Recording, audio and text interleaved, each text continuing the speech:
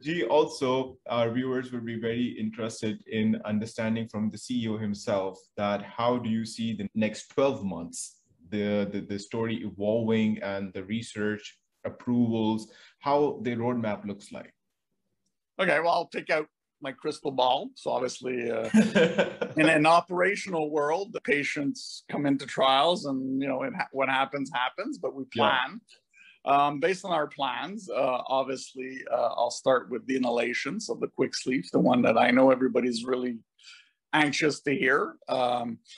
So we announced we were going to be increasing the enrollment in our trial. And, for us, that one of the things that had slowed down our clinical operations was COVID basically here in the United States. And the reason for that is a lot of the hospitals in the United States were obviously focused on patients that were sick, say with COVID, and not necessarily cancer patients. So now that COVID is under control because of the great job of the vaccination, the physicians now have time to kind of refer patients to clinical trials.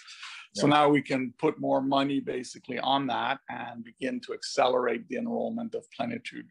So that's one of the things you'll start to see coming up in the next, let's say, 3 months is news related to what's going on in the trial.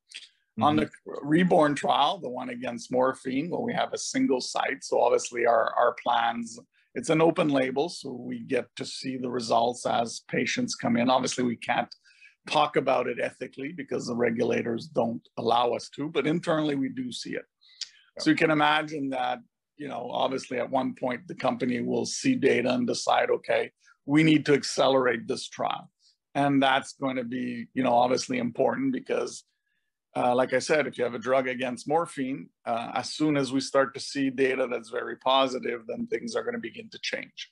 The moment we reach the interim, then obviously we'll have to decide, do we release this news or not? That's going to be a decision with my team at the board that we can basically, do we reveal this or do we continue to basically sit on the news until the end of the trial type of thing? And that's typical in pharma. We have to decide that sort of thing. We have to be careful because there are securities regulations that may say, okay, we have no choice but to reveal something depending on the nature, say, of the event. On the immunomodulator front, I think that too is going to be a big game changer. And the reason I say that is for over 20 years, the big pharmaceutical companies have been studying cannabinoid molecules and other small molecules that interact with the CD2 receptor. A lot of these drugs have failed in human trials, the phase 1, the safety, because of side effects on the brain, basically, that people had intolerable neurological side effects. Ours is a very selective drug for this receptor, and it's a derivative of CBD. Well, CBD is very well tolerated. Everybody, we know it.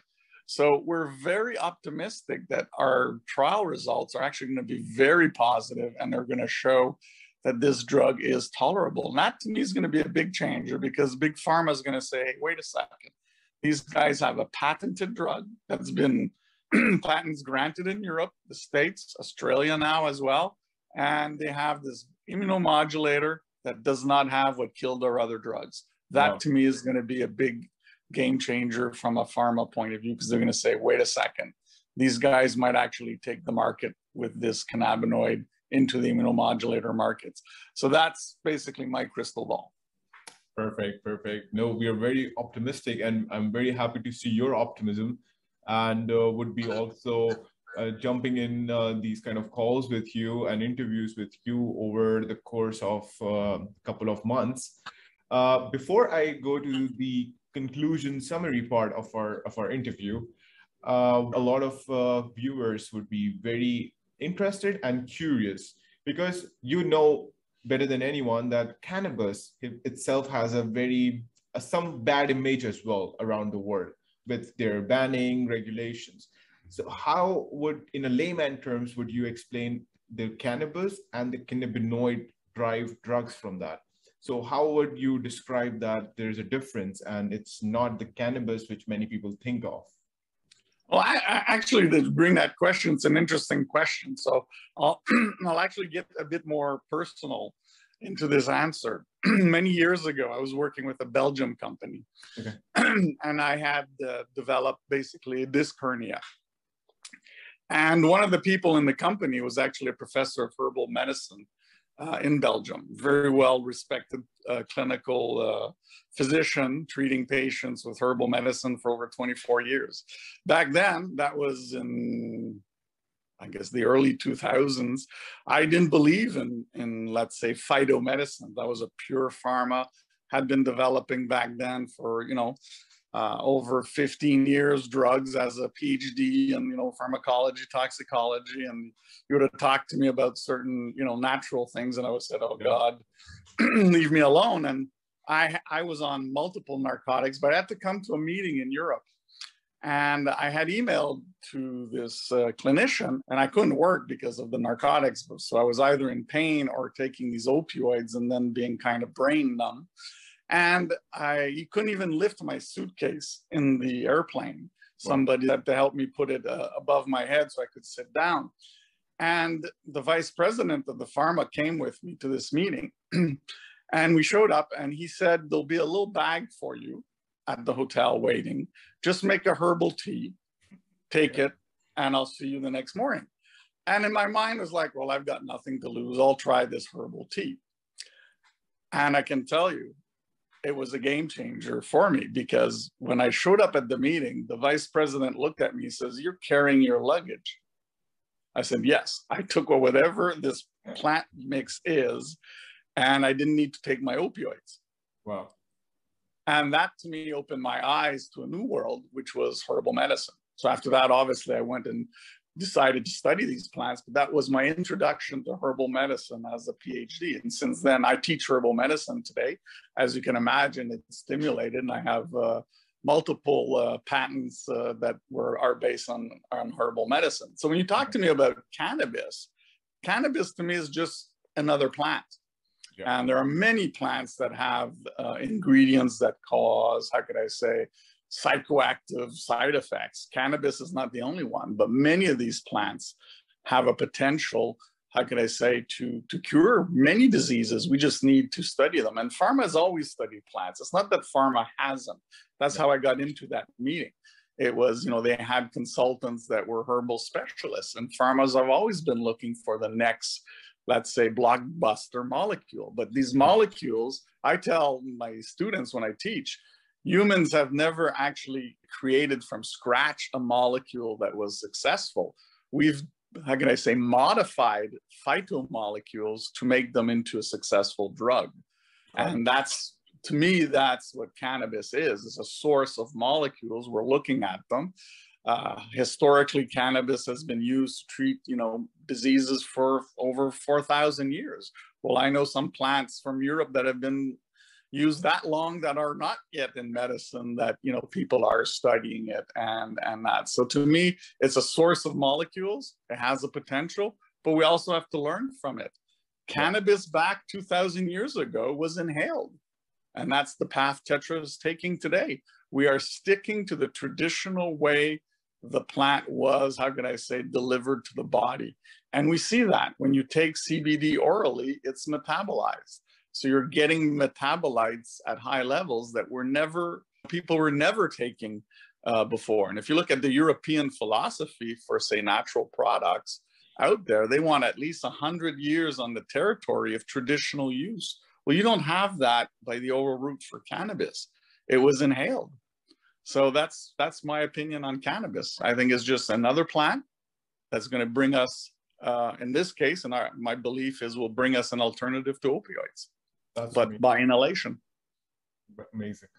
So coming to the conclusion now, and as you have mentioned in depth, the team, what the company is doing, what the future looks like, and giving us a very good overview of how to differentiate between cannabis and the history of it. Imagine yourself that you're an investor here in Europe or Germany maybe, and not much familiar with the research with cannabis. What would trigger you to go and take a deep dive in Tetra Bio-Pharma, check the stock, and what would be your key points? Okay, good question. would be vital for an investor to understand? I would tell you to go track down some of the first scientific evaluation reports that were published. Back then it was by Paradigm Capital.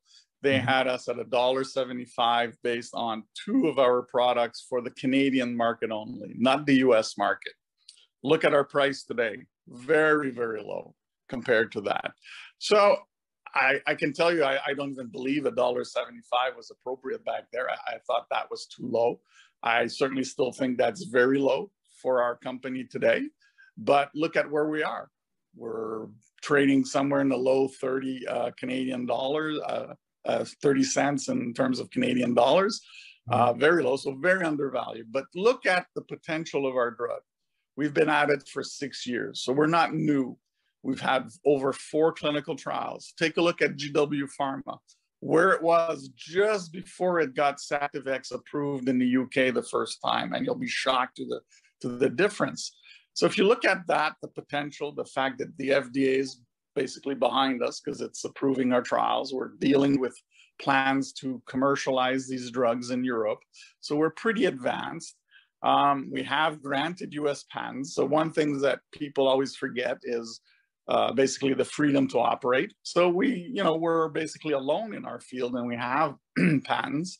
So that's one thing I would look at, basically the value and the opportunity. If we do beat morphine, it's going to change. It's going to change a lot of people with pain. And it's, millions of people in Europe that are suffering from chronic pain that are going to see this new drug coming, and that's going to change, especially as a public company.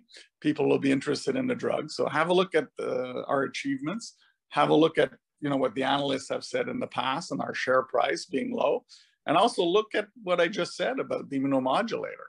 12 years of research in sepsis. Find another biotech that's been around for 12 years studying sepsis that's ready. People say, okay, but you guys are late at the COVID race. I'd say as a drug developer, been doing this for over 25 years, I'm not late. I have a new molecule. It's never been in humans before. I have to do it cautiously because imagine, again, I spend $10 million and I go so fast that I hit a brick wall. I've done no favor for shareholders. One thing is for sure, all the failures of clinical trials with COVID, we learn. We learn what endpoints didn't work, what endpoints worked, and obviously, did they position the drug appropriately or not? So these are things you'll see, and you'll discover recently with the George Mason University that came out and did a news release, and that's independent research from a very credible, institution that's involved with the National Institute of Health, where they studied our drug and found it also has antiviral properties. I would add all that up, and I would say, my God, that is undervalued. Perfect. Thank you so much for giving us your time, giving us all the insights. So we will be surely looking forward to catching up with you in a couple of months to see how the story evolved and what are the new updates. Welcome.